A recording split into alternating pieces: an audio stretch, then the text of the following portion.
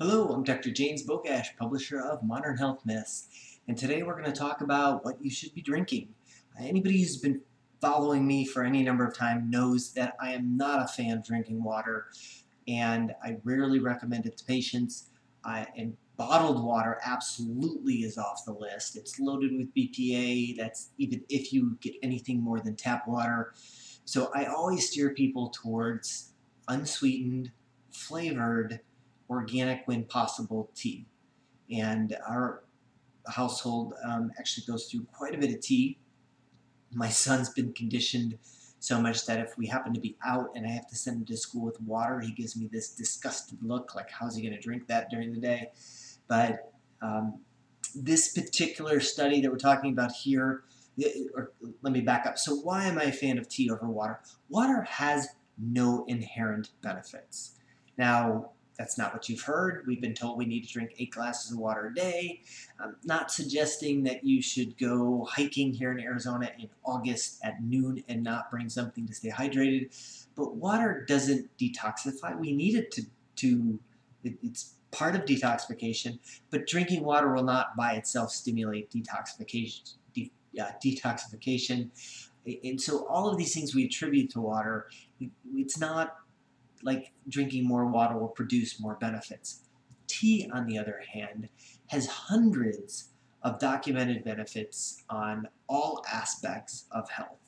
Now, in this particular study, that as always, I will put the reference in the comment section, this one had to do with tea, in particular the polyphenol in tea, epicatechin, epigallo, don't quote me on that, ECEG, and it's one of the more powerful components of green tea. And they found that it had a pretty significant impact on precancerous liver cells. So that shouldn't really come as a big surprise. We've seen lots of studies where where tea drinking lowers your risk of of certain types of cancer. As far as what types of tea are, as I mentioned, we generally do organic. I won't do your typical run-of-the-mill like a Lipton black tea. Like, there's no way. It's just too boring, too likely to be loaded with toxins. Tea and coffee both are notoriously high in pesticides. It's one of the reasons why I try to steer with organic when possible. There's some flavors of tea that are just too good to pass up, even though they're not organic. So, and we drink so much tea, it's just a matter of red, black, or it's not typically red, black, white, green. We go more for flavor than we do for the type of tea. And I actually have some show and tell here, just so you can get an idea of how we make tea at home. This is a typical pitcher. We used to carry, I will not store things in plastic in our household. Used to have glass, and then I realized that if I drop this, it's going to get ugly. So we just moved to these restaurant-style stainless steel pitchers. Also, I can pour the tea in here when hot, and it's not an issue. We generally go through about 2 of these every day or every other day, so it gives you an idea of how much our household drinks. As far as how to make tea, the people at Teavana would just have a conniption if they saw, but we just have a dedicated, what's this, 5-quart saucepan. I don't know, we're going to go with 5-quart. I fill it with, we have an RO system, so I fill this up to the top. We use a tea infuser. Instead of those little ball infusers, they don't carry enough tea. This cup infuser we've had for years. It's perfect. Just pour the tea in there, put it on here, put it on the side, bring it to a boil, let it cool down, and then we pour it back in there and store it in the fridge.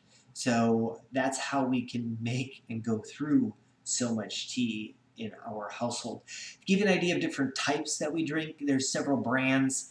China Mist is excellent. This is just one box of China Mist. This happens to be their organic jasmine peach. Phenomenal tasting. One particular packet here is enough to fill up that container. I will, when they have a sale, like a free shipping sale, I'll usually buy about $60 worth of tea, and this will usually last us 6 months or more. So if you think this is expensive, it's not. It's cheaper than anything else you're probably drinking. It's certainly cheaper than bottled water. Republic of Tea Blackberry Sage. I bought it on sale at Sprouts. It's not organic, but holy cow, this is a good one. Same thing with Blackberry Jasmine by China Mist. It's not organic, but it's one of those teas that's just too good to not drink in our household. China Mist also makes a lemon ginger, and this is another one that really is surprisingly good. We've recently just started moving to Maya Tea. You can see my little stash I got from them when they had a sale. And we discovered the blueberry's a little boring, vanilla mint. We discovered this Coconut Rush. Holy heck, it's like creme brulee tea. Again, unsweetened, flavored, organic tea. But between all these teas, we probably have about 10 different teas that we will rotate through. I just kind of grab one and that's what it is. But these are all a variety of white, green, and black. It just depends on what flavor we happen to go through. So that's kind of our show and tell for today. As always, feel free to like this video, share it with somebody who you think needs the information, and subscribe to the channel.